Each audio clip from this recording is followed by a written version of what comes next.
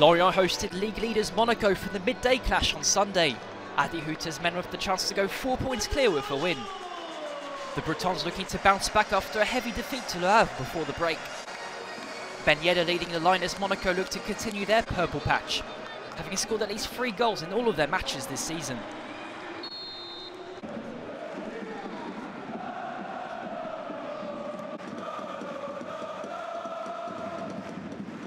And it's Lorient with the fast start.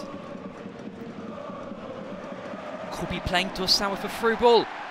The Benin international outruns Wilfried Singo and beats Philippe Cohn.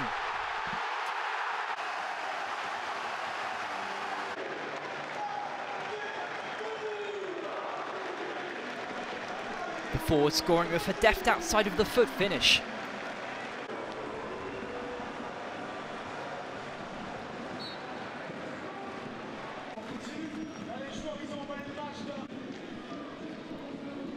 The Principality side pushing forward for an equaliser.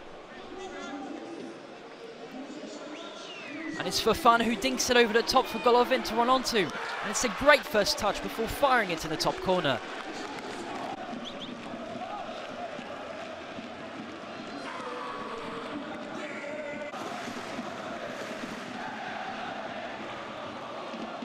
The Russian grabbing his second goal of the season.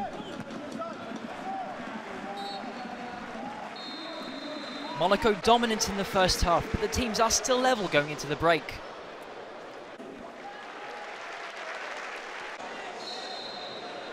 Huta's men hoping to make it 5 games unbeaten, a first since their title-winning campaign in 2017. American international Folarin BALOGUN coming on for his Monaco debut. The striker looking to carry over the form that saw him score 21 for Reims last season. And the former Arsenal man is involved straight away, found by GOLOVIN in the box and beating Mvogo at his near post. BALOGUN with a dream start to life at Monaco, finding the net just minutes after coming on. Scoring his 4th goal against Lorient in Ligue over each action, at least 2 more than against any other team. Lorient pushing forward in stoppage time in search of an equaliser. Isaak heading it down for Romain FAIVRE, who rifles it in. The hosts clinching a draw in the very last seconds of the game.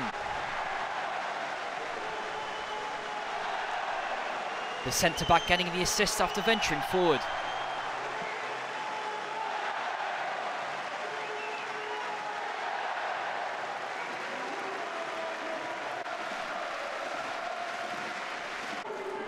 And it's 2 points dropped for Monaco as Lorient remain unbeaten at the Stade du Moussoir this season. Les Merlus scoring with their first and final opportunities. Monaco though remain top of the league going into next week's derby clash against Nice.